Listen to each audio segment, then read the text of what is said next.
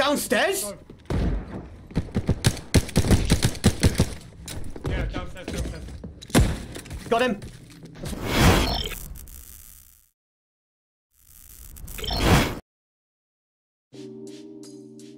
Welcome everyone to the MGN channel. Now I'm your host Cornish. Today we're going to be talking about the cycle beta because now they've lifted the NDA rule.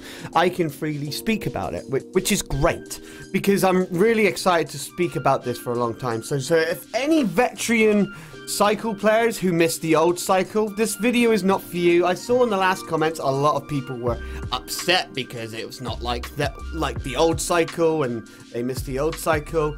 I'm going to put a disclaimer. This video will not be for you. This will be mostly with involved in the new cycle. So if anyone's upset and they complain about it again, we know you've tried playing it. We know you. So let's start off with the start of the game, really. When you first start off in the space station, you've got your own quarters, which is great. Inside the quarters, you have like a generator where you can produce Kmarts and other things, and also increase the stash you get whilst going around collecting things around the world or buying guns and attachments. I like that. That's really, really cool. Bloody good on them. It reminds me of this Visage game I did a review ages ago about. So the whole upgrading everything seems to be really cool with that. And also your safe pockets as well. So if you ever have an item where you need to have, or if you want, you can put it in your safe pocket, safekeepings. I like that because if you die or get foamed, you'll come back and you'll have that item in your safe pockets.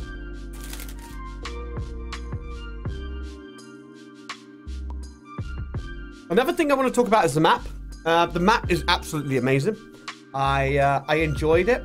I like the second one because it has a difficulty mode. So the first one is like your normal difficulty area, and then the second one is the hard area. In a small site, the normal one is a big open world area, and the second one is another big open world area. However, it's got loads of cliffs and small corners and notches. So it's kind of like a CQC style area. Although with all these maps are really cool, there's also some cool little puzzle tricks in the game as well you can do, like pick up power blocks and stuff, and you know, to open secret doors there's security keys you can find around so you can open doors in areas. It's pretty cool because I believe in their Discord community, LC Steinbach, if I've shredded your name, sorry, did a really cool map layout with all the key cards. So apparently there's quite a few dungeons, mine accesses, armory, server rooms, the works. So if you do find a key, hold on to it and put it in your safe pocket because you could like properly get some cool stuff. Another thing I want to talk about is the weapons. The weapon thing as well is really, really good. I like the fact that you can customize your weapons, and they're also very pricey as well. So especially the higher tier guns.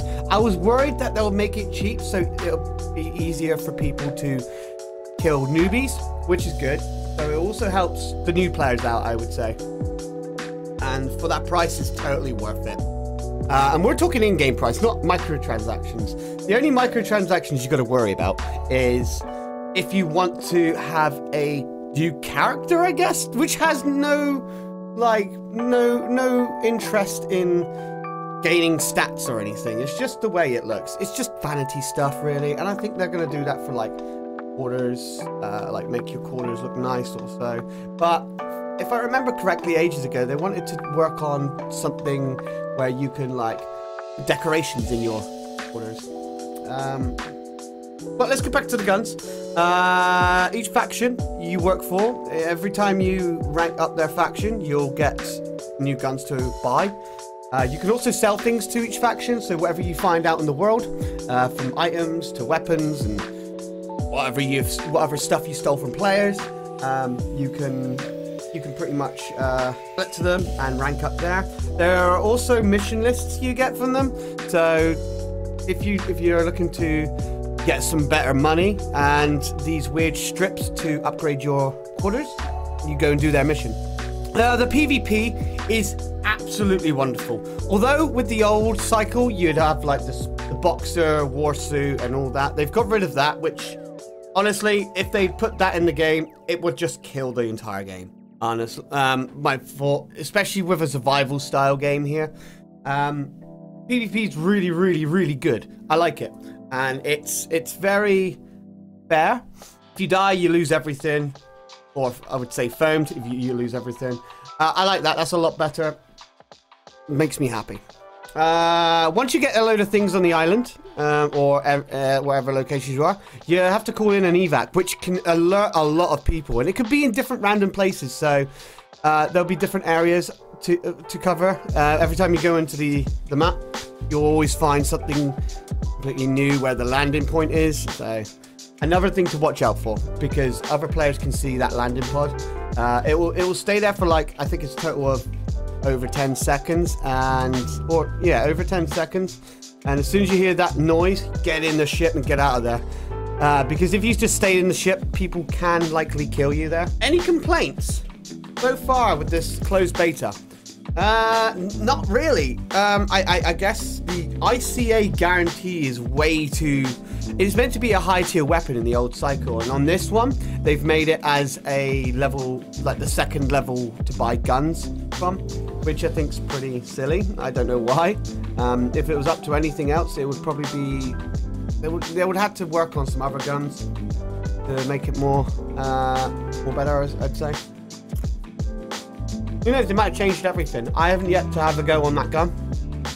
I'm going to grind myself up to buy that gun to see what the fuss is about, because I've seen a lot of people use it. That's my little topic on this game. It's not a review, so I'm not going to throw it as a review of what I normally do. But I enjoy it. I enjoyed the game, and you can play it too if you sign up into the request access on Steam. You can give it a try for yourself, completely free. I believe the full game will be free. But again, like I said, the developers are working very hard.